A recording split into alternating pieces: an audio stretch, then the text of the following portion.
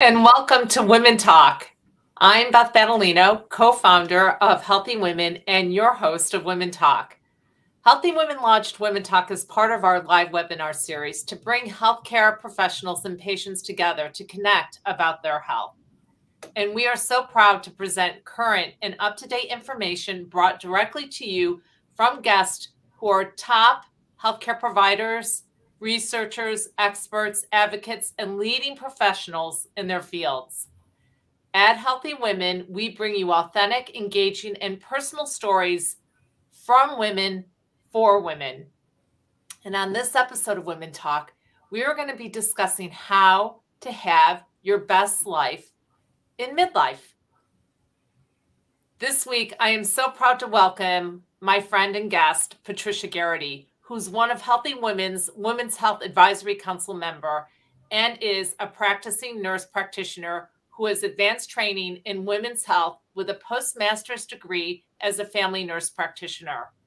She was an associate professor at the first coordinator of the Family Nurse Practitioner Program at Holy Names University in California. She now provides concierge service to women, which gives her the ability to address multiple issues in a single appointment. Who would not love that? And to be readily accessible to all of her patients. All I can say, Patty, is I wished you lived next door. So let's jump in now and welcome Patty. Thank you, Beth. Thank you so much for this opportunity to be here.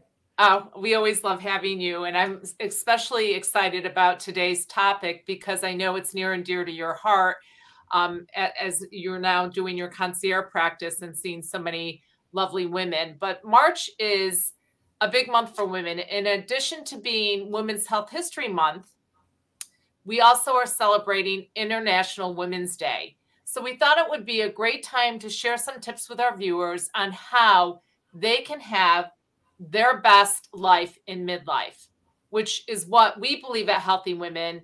And what are the few things that you personally prioritize, Patty, when it comes to maintaining your own happy and healthy life? Well, I think I'm not alone when I say that after 2 years of pandemic, my list has changed a little bit. There's the very obvious move a lot, don't smoke, eat lots of plants, but I've certainly added to that as a health need, social connections. And I think that's a big topic that's coming up in medicine now is loneliness and the harm that loneliness causes. So in my own life, that's one of the other things I'm assessing. And with my patients, that's one of the other things I'm assessing is who are you connected to? Not just your support system, but who feeds your emotions. I think that most women, virtually all the women I meet, know what they need to do. The famous movie plants don't smoke things. Right. But with women, what we really need to concentrate on is how to do it. In midlife, women typically have multiple demands on their time. They may be raising children at any stage. Midlife women have toddlers all the way to college students, few empty nesters. They may be entering some of the most demanding years of their profession. They may have elderly parents that need care. So pulled in a lot of directions. And we need to help them schedule the being healthy. I volunteer at a free clinic, and most of my patients there are monolingual Spanish speaking. So I'll ask them, are you active? And they'll just say no, and they're, guilt all over their faces. And I'll say, wait a minute, let's look at this. Do you drive? No, she walks everywhere she needs to go. What is your employment? What is your work? Well, I clean about 5 or 6 houses a day.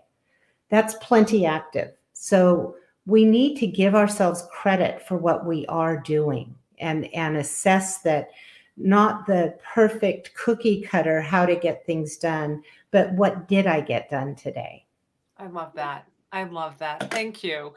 And it's so true because I know even there's times when I have to work, when I work at the hospital and I kind of I'm thinking, oh, I'm not getting my workout in this weekend. But then when I come home and I'm thinking about, I didn't sit down the whole 12-hour shift, I'm wondering how many steps did I get in after the shift was over? And you're right. You need to give credit where credit's due. Next question I have for you is, We know that women prioritize everyone else's health before their own. And we know at Healthy Women that's so true because we're all about research and we see it all the time when we do a survey. We know that even our family pet gets their vet appointment. We make sure that they have time for their checkups. So especially after the pandemic, when many women have put off their own annual wellness visits, can you tell us why it's so important to keep up with preventative care? And what are the must-have screenings that we should be receiving? That's a great question. And first, my patients are trickling back in and they're all apologizing, like confessing, I haven't been here in so long. And I'm like, you're here, or you've called for the appointment, you're taking the steps. So again, give yourself credit. As far as screening tests, that terrific question, because there've been a lot of changes in screening tests. One of them is cervical cancer screening, which was formerly called a Pap test, and even before that, a Pap smear. We've always called our annual gynecological exam, I'm going for my Pap smear. And that's, I think, hurting women now, because as we know more about cervical cancer and understand the progress of it, we understand the relationship to human papillomavirus, HPV, and that it is a much more slowly acting scenario than expected. So now with cervical cancer screening, if we look for HPV and we look at the cells, co-testing, and both those things are normal, we know that you have 5 years before you need further cervical cancer screening. Nothing significant is going to happen. So that can hurt women by saying, I don't need a Pap test. I don't need to go in. And there is more to you than just your cervix and more to you than just one disease, cervical cancer. So some of the other screening, mammogram. The guidelines are all over the place for mammograms. Much of the world doesn't start mammograms until age 50, and they do them every other year. Well, we have data from Sweden now that only a few women are affected by delaying mammograms to age 50, but that effect is they die. So that's a pretty big deal. I like the American Cancer Society guidelines, which are start at age 45 and do it every year, 45 to 55. Why? Cancer is very rare in that age. The typical age of breast cancer is 70. But if it occurs 45 to 55, it tends to be more aggressive. So it doesn't make sense to wait 2 years. And then discuss with your clinician, should I start earlier at 40? And at 55, should I then go to every 2 years or should I continue at every year? Other screening that has changed in a big way is colon cancer screening. We used to think of that as something old people did. But in fact, we want to start screening for colon cancer via colonoscopy or an equivalent test looking at the DNA at age 45. So that's smack dab, midlife, busy women. Let's fit that one in. And then another one that has changed is bone density. And a lot of my patients will ask me, can I get a bone density screen at age 50? I want a baseline. You need screening for bone density, but that doesn't mean you actually need the DEXA, which is the imaging of the bone density. You need screening for other factors that might cause bone loss earlier than expected. And a multitude of factors are involved. And we know very well people on chemotherapy, they should be getting regular screening. Hyperparathyroid, so if you have elevated calcium in your blood. But if you've also had a fracture, and any woman 50 or over, any individual 50 or over, who has a fracture from standing height, that's called a low impact fracture, immediately needs bone density screening. Otherwise, without additional risk factors, we start that screening at age 65. And that frustrates a lot of my patients. They want to know sooner than that. And the reason that 65 was chosen is because that's sort of the age where fractures can turn fatal. Or can turn long-term morbidity. So always we want to talk about promoting bone health, regardless of your age. But 65 is when we would start, in the absence of other risk factors, routine screening.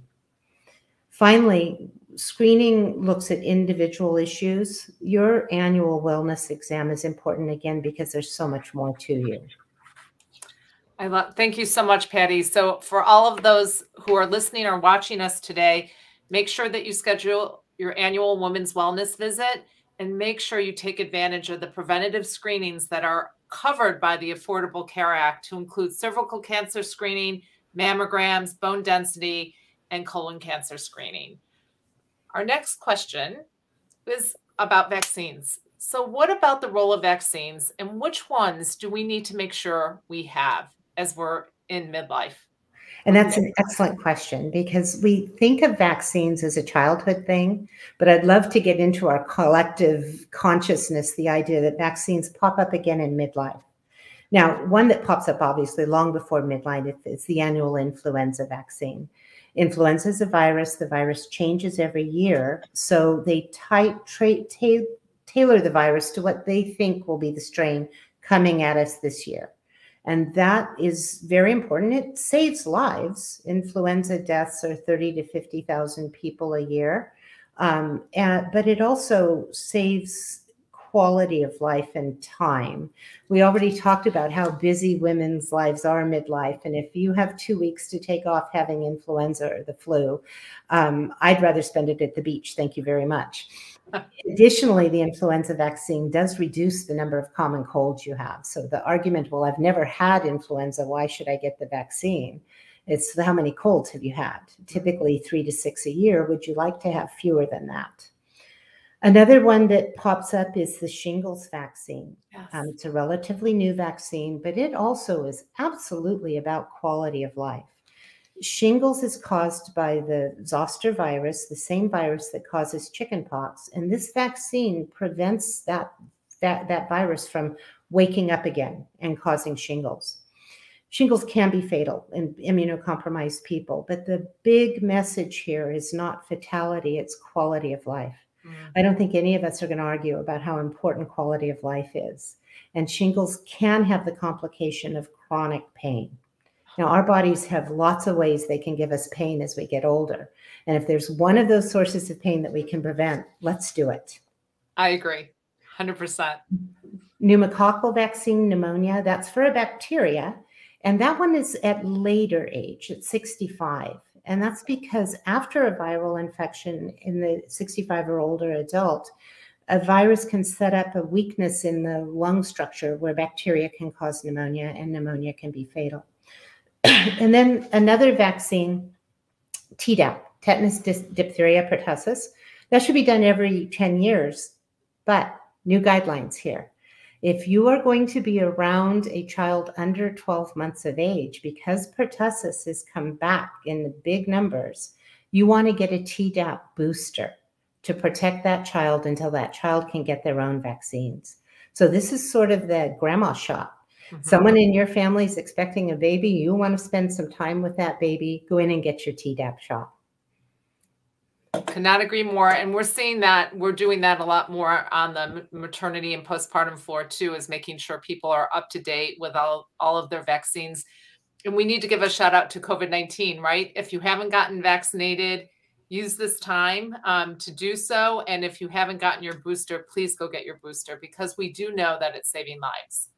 And what we don't know enough about yet is long COVID. Right. But the initial research looks like 20 to 30% of people who got COVID have long COVID.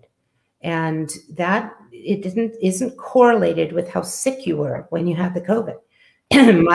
mild case of COVID can still yield long-term symptoms. 6 months, 12 months, we haven't necessarily found an endpoint for those symptoms yet. So the vaccine definitely helps protect against that. So now I'm going to dive into menopause, which we know is a natural stage of women's life, but we often see it cast in a negative light. But here at Healthy Women, we're all about positivity and ensuring aging smart and aging well. Every woman is aging smart and aging well. And we educate women on what they need to know in each season of their lives. What 3 things, Patty, have you found helpful for yourself as well as your patients that should be part of that midlife toolkit? So before we get to those 3 really important things, let's also acknowledge that every woman's menopause is unique, and attitudes about menopause differ very much around the world. In India, menopause is seen as a very positive thing because you acquire more roles and more leadership in the temple, which is the center of the community. So it isn't necessarily a negative viewpoint, even socially. But those three things, with every woman's menopause being different, one is I don't want women to be afraid of hormones. That hormone fear came from a study in 2002. And I like to point out to my currently entering the menopause transition patients that in 2002, they were just finishing up puberty. All right. That's a pretty old test. Right. It was an important test because it really gave us information. At that time, hormones were so supported that that test was about not about should I ever use hormones, but rather about they're great. Should I use them my whole life? Right. And the answer for that is no. There is a time and a place for hormones. Are hormones linked to breast cancer, which is what that study, the Women's Health Initiative, showed?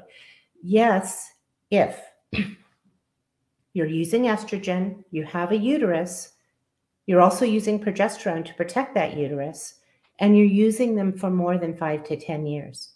We can't say where in the 5 to 10 years, but by 10 years, and that's where the guidelines say, right. 10 years after natural age of menopause, look at other methods of managing these hot flashes and night sweats. Okay. But prior to that, we don't see an increased risk. Also important is the one-size-fits-all approach. No. Hot flashes, night sweats are given a lot of attention in North America and Europe, where they are the predominant symptom. But in the rest of the world, muscle aches and pains and joint pains are number one. The threesome of muscle pain, joint pain, hot flashes, night sweats, and sleep disruption are the threesome from around the world.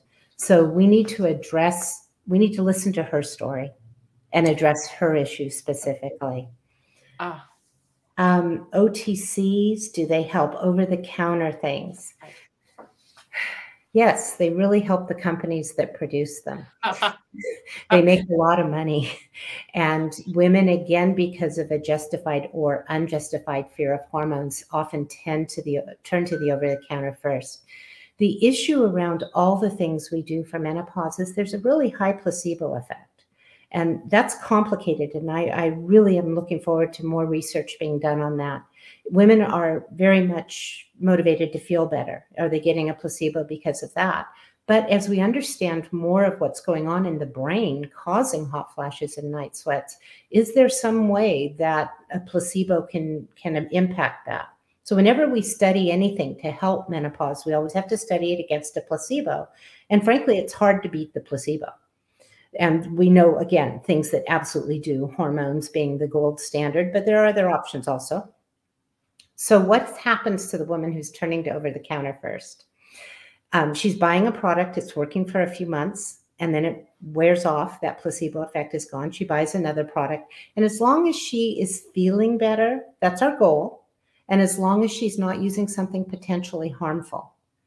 But you also want her to look at how much money is she spending on these products, because we kind of don't tend to count the over-the-counter medications as healthcare expenses. No, you're absolutely right. We don't save those receipts and think about how much we spent over the last 3 or 4 months on over-the-counter products. So no, it's a great point. And thank you so much for addressing some questions, even the Healthy Women team sent in. So I appreciate that. Speaking of menopause, as a women's health expert who you've dedicated much of your time helping women manage their menopause transitions, you have recently edited a book called Each Woman's Menopause, an evidence-based resources specifically created for nurse practitioners, advanced practice nurses, and allied health professionals. But what's so great about this book is it provides updated information on how to improve that menopause discussion between clinicians and patients. I know it was a true labor of love because I remember talking to you when you were in the depths of editing and rewriting some of that book. Tell me, why do you feel that this book was necessary, and what do you want people to learn from reading it? Well, thank you. Another great question. Women are, thanks to the efforts of healthywomen.org and many other agencies, women are becoming more knowledgeable about menopause. They want to know, they're doing their research. For years, I've kind of said, where's the Lamaze class for menopause? We all went to a childbirth preparation class. Where's the class for menopause? And Healthy Women is filling that need in today's method, social media. But once a woman knows what she needs, it's very hard for her to find a clinician that can meet those needs. In medical school, the training on menopause is 0 to 1 hour in the entire medical school curriculum. So either none or maybe an hour. And as an advanced practice nurse practitioner, I can say in the general nurse practitioner, it wasn't much different. In women's health, we devoted a lot more time on it.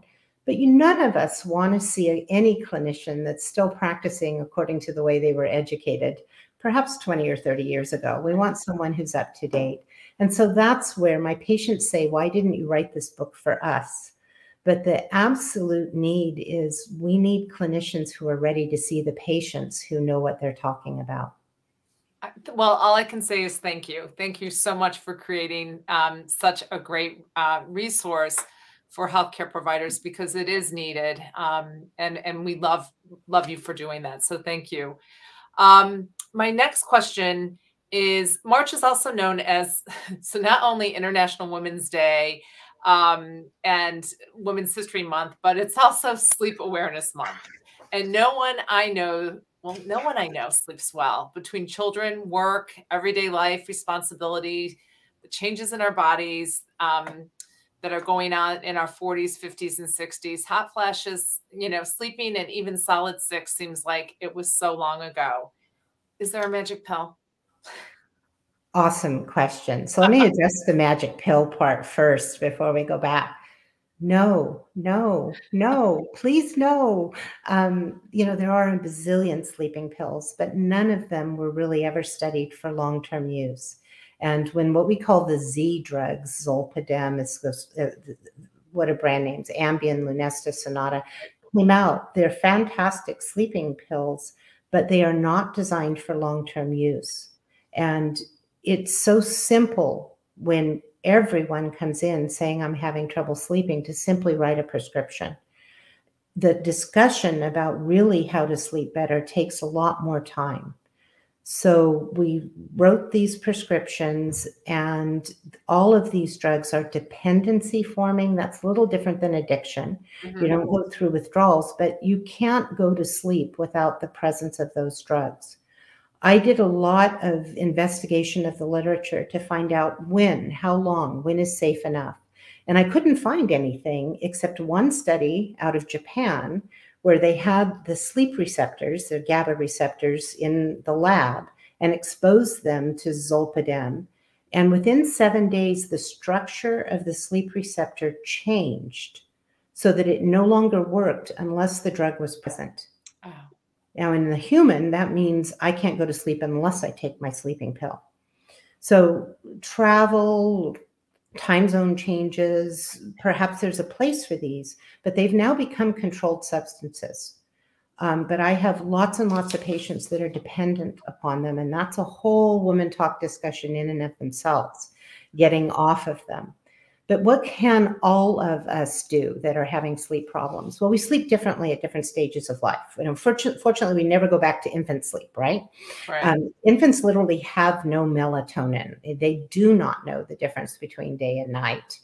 And then a young child, a good night's sleep is 12 hours. Sounds heavenly, doesn't it? It does. It really does. But as we get older, when we're in stage 1, the lightest sleep, we're sleeping ever more lightly than we ever have. I've lived in my house over 40 years. Now the sunlight coming in through the kitchen across the hallway into my bedroom wakes me up. Oh. It never used to. So step 1 is our environment. We need to have it very good for sleeping. It needs to be dark. It needs to be the right temperature. We also spend less time in what is called slow wave sleep. And slow wave sleep is where cognitive functions are sort of restored and changed. And there's a lot of research going on saying, is that actually what is attributable to the menopause transition symptom of foggy brain, that we're not correlating those memories? So sleep medicine, relatively new specialty within medicine itself, 30 years old. Again, none of us better be practicing how we were trained decades ago because we didn't know anything then. But the gold standard of sleep medicine is something called cognitive behavioral therapy of insomnia. Cognitive, learn that I'm sleeping more lightly, learn how to keep my environment correct, learn how to get a routine around bedtime. Behavioral, the big issue that I see with my menopause transition patients is not necessarily difficulty getting to sleep. That's older age. So no delayed onset of sleep, but we wake up and our mind is racing and we're solving the problems of the world. First, we have to recognize that's not productive thinking. We wake up in the morning and it's like, why was I so worried about that? I'll tell my patients, don't send that email, okay? Wait till the morning light gives you some perspective. But you're worried about, again, lots of demands on our time. You can jot down the concern. That's one technique, a behavioral technique for getting back to sleep. And then mindfulness therapy is huge. I have a lot of resources where I live of mindfulness therapists that my patients with insomnia that I'll send them to, because it's acquiring a skill. Sleeping is changing your neural behavior of your brain, and you can purposefully do that, but it's a skill that needs to be acquired. All of these techniques take a while, so patience is important. They're skills, you're acquiring them. Right. But why are they the gold standard? Once you've acquired those skills, they're your benefit lifelong. Whereas the sleeping pill, as soon as you stop taking them, the insomnia is back. It's back. You know what? I think we're going to have to do another show, Patty, on sleep. I think that's going to definitely, we're going to do another Women Talk on sleep. Thank you so much for that great information. And now I'm going to open it up to our audience and see what questions they have for us. Speaking of sleep, what do you think about melatonin? Fantastic question. So melatonin, the American Academy of Sleep Medicine says, no, don't use it. And NICE, which is the European British organization around guidelines, says, yes, you can use it. So we have these conflicting guidelines internationally. We don't know enough about long-term use. Thus the conservative response of the American Academy. Melatonin it doesn't make us sleepy. That's a big myth. What it does is it teaches us when to sleep. Our melatonin makes us daytime animals instead of nighttime animals. So it's produced in the brain at night. Can we take a supplement? Maybe. The supplements are extremely rapidly metabolized, and melatonin needs to be used all night to say this is a nighttime animal, sleep time.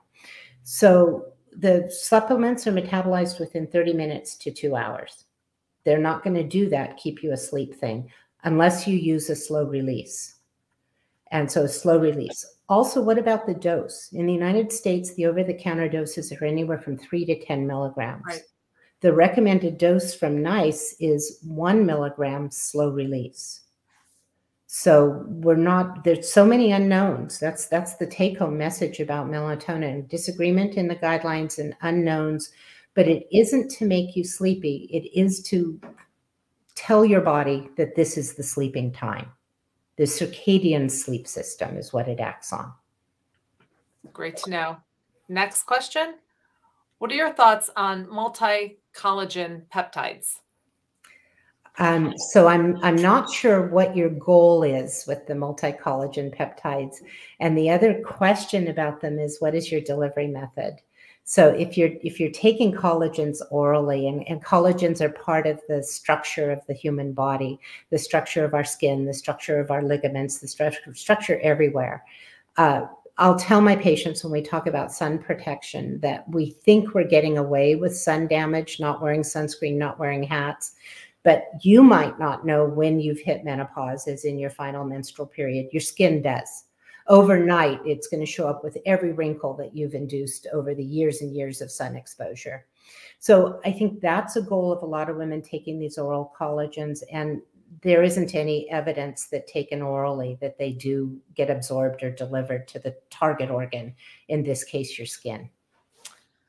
I'm seeing a lot more advertising for the multi-collagen peptides, so I'm sure that's the reason you got that question. Thank you for a great discussion. I eat healthy, but as I age, I also have been taking supplements.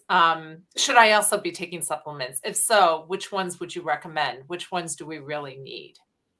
Super question. And again, guidelines are all over the place with nutritionists saying you don't need any supplements if you're eating healthy. None of us are eating perfectly. Okay. Let's take that down and do it. So as a safety net, what do you need? Well, I start with my patients with vitamin D first, because vitamin D is not typically found in our food. It's found in sun exposure. So right now we have the bone people arguing with the skin people, right, about the sun exposure. But we also don't metabolize D that well from sun exposure as we get older. So a vitamin D supplement, it's a fat-soluble supplement. The good news is it's fat-soluble. The bad news is we've got plenty of storage compartments. So you can take it on a daily basis, or you can take a higher dose on a weekly basis. If you're going to go to another supplement, it would probably be the omega-3s, omega-6s. The nutritionists say we don't need them as long as we're getting 12 ounces of fish in our diet every week. Mm-hmm. Very few people are doing that. So adding the omega-3s, omega-6s, immunity, brain function, a lot of things that those are involved with. And then finally, if I'm going to add a supplement to a patient, I'm going to assess how much calcium she's getting in her diet. If she's getting 3 good sources of calcium every day, she doesn't necessarily need a supplement. If it's less than that, then let's do exactly what the name of the pill says, supplement 1 dose or 2 doses daily. Great. Next question. Metabolism, I can't even talk, decreases as we age, especially after menopause. How can we combat this? Best question. And I didn't write that chapter in my book. I'm going to say I didn't want to even tackle that one. Maya Feller, who's a registered dietitian in New York, did it. Great job. And what does happen is if we metabolism decreases with age. And so we don't really see a menopause transition related drop in metabolism. It's a gradual age-related drop in metabolism. So conversely, weight gain increases with age. What does change with a menopause transition is body composition. And that's where we add abdominal girth. And so prior to menopause, if we gained or lost weight, women, it was in the hips, it was in the breasts. And then after menopause, it's in the abdomen, which is much less acceptable. Combating it, the same answers that every nutritionist is going to give you for everything. Move, eat the right foods. Move it. Okay, so we go back to exercise and eating right. That's awesome. Any more questions from the audience? I think we've got them all. That's great. Well, thank you so much for being here and for being such an attentive and engaged audience.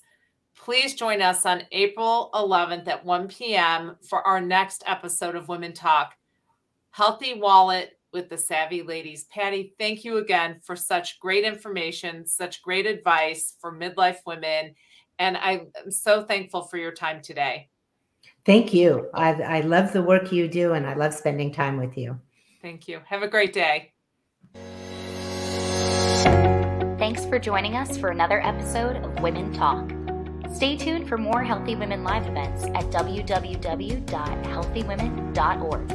You can also follow us at Healthy Women on Facebook, Twitter, YouTube, or LinkedIn, or follow us on Instagram at HealthyWomen.org. We'll see you next time.